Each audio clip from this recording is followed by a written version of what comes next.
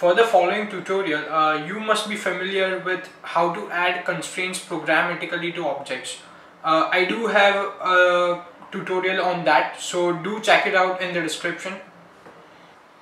Hey guys, I'm Yash. Today I will show you how to animate objects. We will be doing animations on constraints. So let's get started. Just a quick reminder guys, for this tutorial you should be knowing how to add constraints programmatically to any object. I do have a tutorial on that. In the very same tutorial we created this programmatically constraints project, so do have a look. So let's get started. Open project programmatically constraints. Let's run it once so that we can see what we created last time.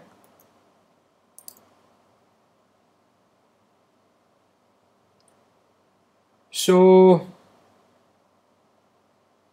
this is what we created last time. So let's get started with animating. I'll just put it to full screen. Okay. First of all, we will create a variable top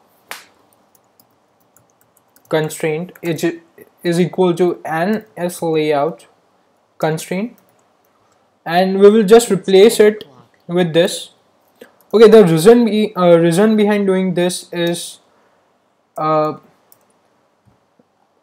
just that we can change the attributes of this this variable outside this function. Okay, that is how we will animate object. Second thing is we need a variable, a boolean variable.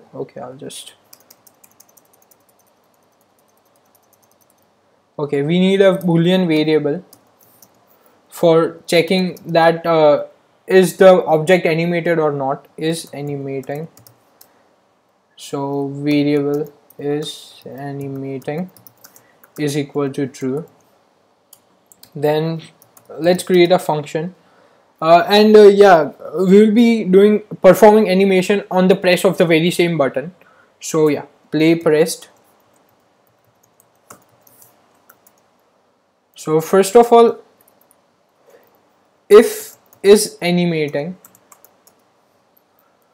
what we will do is UI view dot animate with time interval, which will be 0.5, press enter, and code goes here is self dot top constraint dot constant is equal to 100. And what else we can do is let's make the corners round. Okay, so it will be self dot button dot layer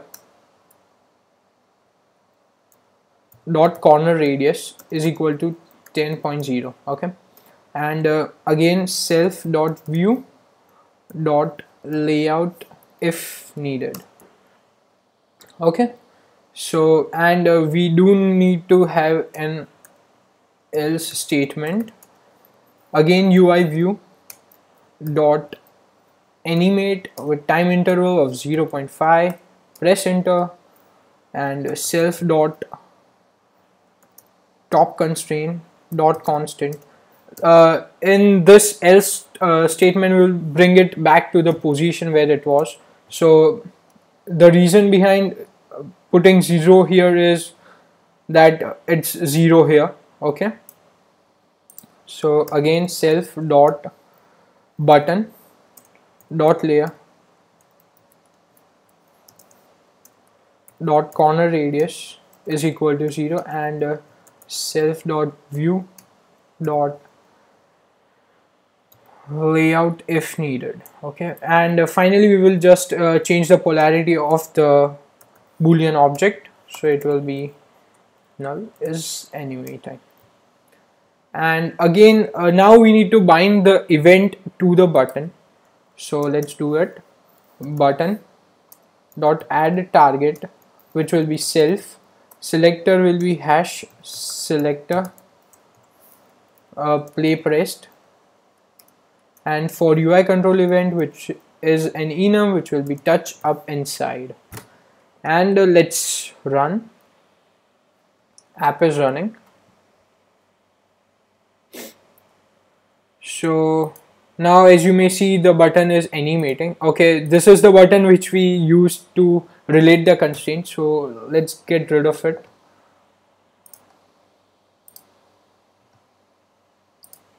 just click and press delete and run again. By the way, shortcut for running the program is Command R, and stopping it is Command and full stop key. So yeah, it's working. Thank you guys. Keep watching.